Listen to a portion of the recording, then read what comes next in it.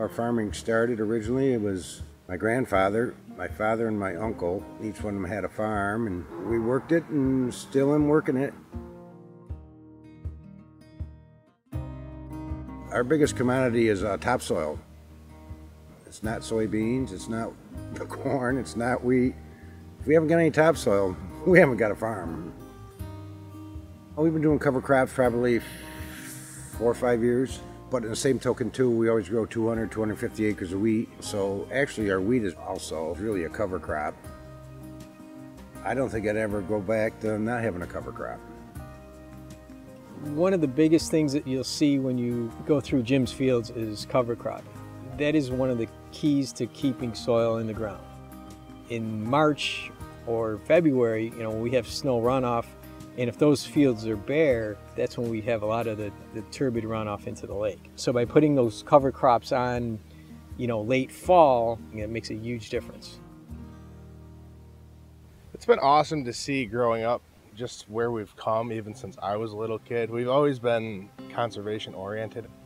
For us, it's our whole life. So if we aren't getting nutrients where we need them to go, then it's hurting us and hurting the environment around it. And we've evolved. From fall plowing to no-till to minimum till, we're evolving. In the fields, we put grass waterways in, and the topsoil stays there and just runs down the grass. We got contour strips up here on the hill, and we have grass waterways, we have buffers along the roads here. And lately, say you have a field that's along a gully or woods, what we've done is seeded them down and just let them go over conservation. And we treat streams just like we do the lake, because the streams go into the lake. Jim was one of the founding fathers of the Skaneateles Lake Watershed Ag Program. He told us as a volunteer program that the city was going to spend some money into best managed practice on farms. The main focus of our watershed protection program is keeping our filtration avoidance. With agriculture being over 50% of the land base in the watershed, the farmers are a big player in water quality in the environment. For the city of Syracuse, cost is the main advantage of not filtering our water. In today's cost, it would probably be close to $150 million. And then on top of that, there'd be operating costs. And because we don't filter, we can devote those resources more for watershed protection. And he says, it's free, and you get to set the policies, you farmers get to set the policies that you can live with. And there was a lot of skeptics when we first started, but we made it. We're continually reporting back to Mark Berger's team on what we see in the field, and then they start working with farmers to come up with remediation. The watershed partnership with Jim on this farm has been immeasurable. Our staff has developed a whole farm plan that documents the stewardship that the farm is doing, and it also identified areas where additional conservation practices could be added. And really now I think it's safe to say the farm is in a maintenance phase. So Jim and I go back over 30 years. One of the main things that the city does is we go around and we look at farm fields during runoff events. Why your fields are so important to us is because they are really close to our intakes. The Greenfields have put in many conservation practices. They would bring other farmers to their farm to see these practices and to show the farmers, hey, I can do it, it didn't impact our bottom line, and that they were good for water quality and good for the environment.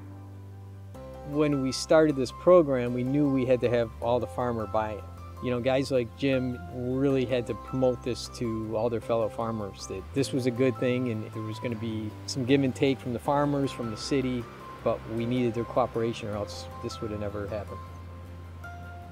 I know 7 days a week, 24 hours a day, I can pick that phone up and Jim will be on the other end saying, how can I help you, buddy? We feel in the watershed program that it's the farmer-to-farmer connection that means the most in terms of bringing new farmers into the watershed program. And that's what Jim has been great at bringing to the table for us. That's true leadership.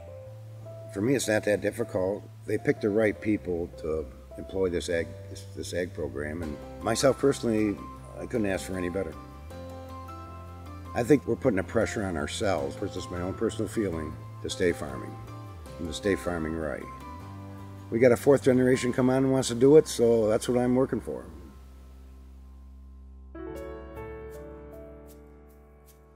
I felt ecstatic when Jim and the Greenfield family farm won the Leopold Conservation Award. To know that the Greenfield farm got recognized for all the great work that they've done over the last 50 years, it made my year. It's pretty impressive, you know, the legacy of the Greenfield farm here. I was really excited when I found out we'd won, and for the community to realize that as far as relationships and them seeing that we're doing all we can, I think that's huge. And I don't know if I'm the best in the state, but it makes you feel good that you're pretty darn close. People need to know what a great job they're doing at protecting water quality in the environment here in the Skaneateles and Owasco Lake watersheds.